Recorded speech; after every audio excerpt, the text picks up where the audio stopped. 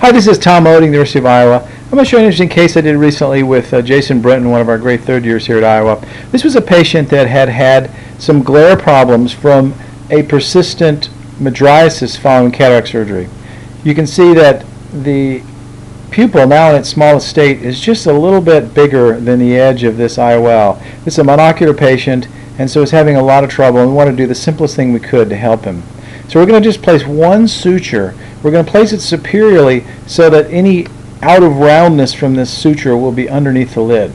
You can see we're doing using duet forceps here, and a long curved needle with 10-0 prolene. We've got two bites, one at about 10 o'clock and one at about 2 o'clock. And now we're going to pull the free end on one side through the paracentesis.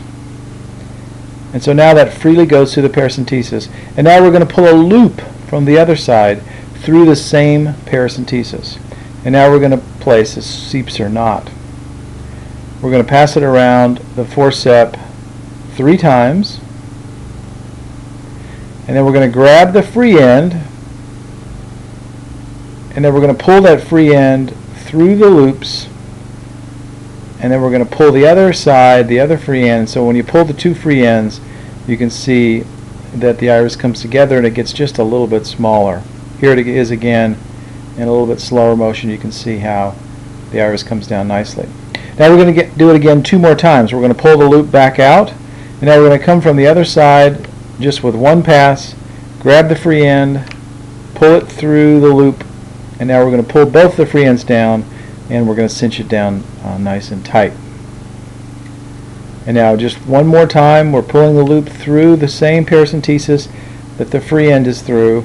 We're going to wrap it around one time here. We're going to grab that free end, pull the free end through the loops, pull both free ends down until we've cinched it down nice and tight.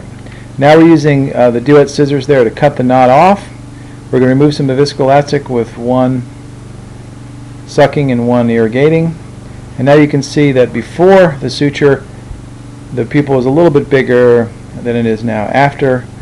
And so far so good. A very simple way to make the pupil just a little bit smaller. This is Tom Oding, University of Iowa. Thank you very much.